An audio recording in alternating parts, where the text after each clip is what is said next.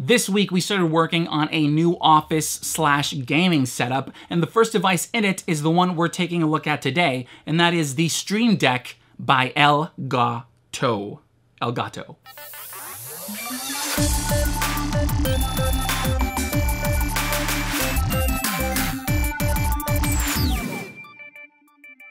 Welcome to It Came From a Box, I'm Sergio AM, and as I said, we're putting together a small office setup, which will be in the bedroom for work, as well as streaming games on Twitch. We're gonna do a video on all that soon, so subscribe and turn on notifications with that tiny little bell if you wanna stay in the loop. But before that, we're first going to cover some of the tech that we're going to include in it, starting with the Stream Deck, which Elgato was kind enough to send out for these videos. So here it is, the Stream Deck. Evolve your content. Then you can see the device below with those really nice buttons, Elgato at the bottom. On the side, they mention features and what's in the box. On the back, pretty much everything you need to know. Customization on your terms, studio power at your fingertips, compatible with your preferences, adjustable stand, and under that we have specs, and it's both Windows and Mac compatible. Let's get in there.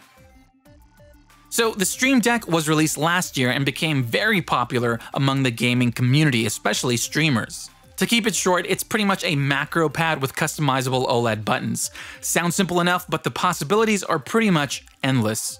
Alright, so at the top we have a very nice and detailed quick start guide. Under here you'll find some safety instructions in a ton of languages. Now, attached to the Stream Deck, we get a plastic stand with multiple viewing angles.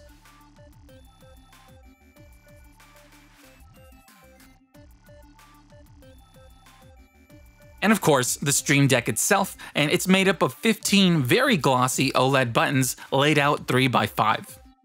It slides right onto the stand so you can adjust it to whatever angle works best and gives you the least amount of reflections.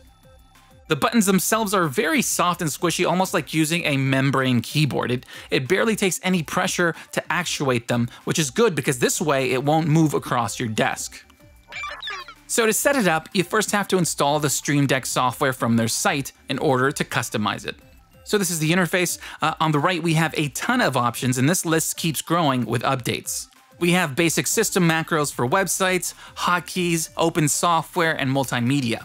Stream Deck options include folders, profiles, and brightness. Then we have a ton of support for software like OBS, Mixer, as well as Twitch, Twitter, and more. All right, so let me play around and figure all of this out, and I'll fast forward through it. All right, so I'm back and I now know everything about this. Here we have a wallpaper setup. Each of these keys is set to change profile, and we simply switch the icon to our own. If you're wondering how, Elgato also offers a key creator so you can make your own custom keys. It's very simple, yet has a lot of options. You can use pre-made graphics at the bottom, add text, and import your own images. Everything is added to layers with basic transformation options. Now, if you want an image that spans across all the keys, they have a wallpaper option at the top so you can place an image and split it into individual keys. When you're done, you click save and you'll get PNGs. Alright, so back to the Stream Deck. You can set up multiple profiles, and then you can use something like the Change Profile button to change between them. Here, the next one is My Work Profile. This has shortcuts to the software I use the most, and at the bottom left, I put another Change Profile button, and to the right, just to show you how they work, we have a folder. Inside, you can place any other shortcuts in there, and then if you want to go back, you simply press the back button on the top left here. And yes, you can put folders within folders within folders within folders, and you know where I'm going with it. Now let's try After Effects. You'll see that as soon as it launches, the Stream Deck automatically changed the profile to the one I set, which is After Effects. Very nice feature. At the top, I have 4 macros using custom-made icons I put together in Photoshop, and I turned the extra keys into an After Effects wallpaper just so it looks pretty. This button on the bottom left is again a Change Profile button. I do this so I don't have to go into the software to switch profiles. Now for streaming, I created a setup where we have macros that are in order of how I set up my stream. First, I start with OBS or Streamlabs OBS. Then I launch my Twitch dashboard.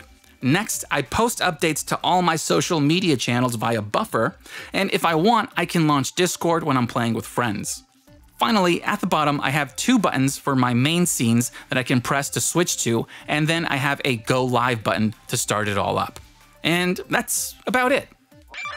So that's a quick look at the Stream Deck by Elgato. As you can tell, there's a lot you can do with it, and that list keeps growing because they continue to update it based on community feedback. That is awesome.